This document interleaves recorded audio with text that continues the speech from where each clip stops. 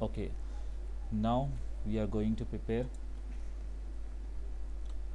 Okay, this video is we are learning in this video price list.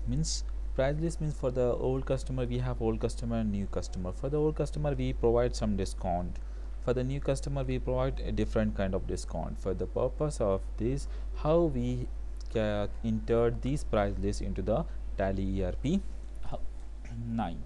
Okay, let's see. First, enable price list. Accounting F11 company features. Here inventory features, prices where we can find, use multiple price level here. Okay, make it yes. Now company price levels, old customer and new customer. Okay, old customer and new customer. Now go to the inventory info. Here you can find price list. Okay, now here take the summary. Okay, stabilizers first. For the old customers, high capacity is okay, date 12th January. Okay, next okay, high capacity stabilizer 0 to 20 is a price, put 850, no discount.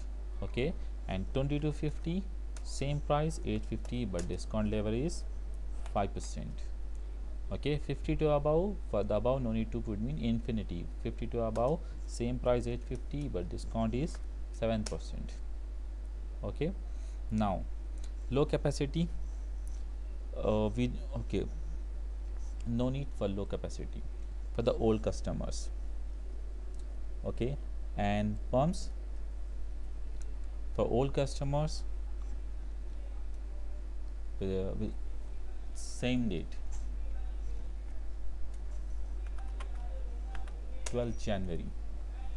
Okay, 0 to 20 price levels are 1600, discount 2%. Okay, 20 to 50 same price 1600 but it's 5%. Okay, 50 to above same price 1600 but percentage level is 6%. Okay, for the new customers,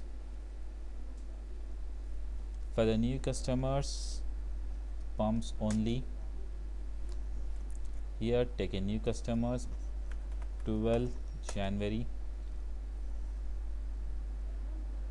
Submarine pumps 0 to 20 take 2500, no discount.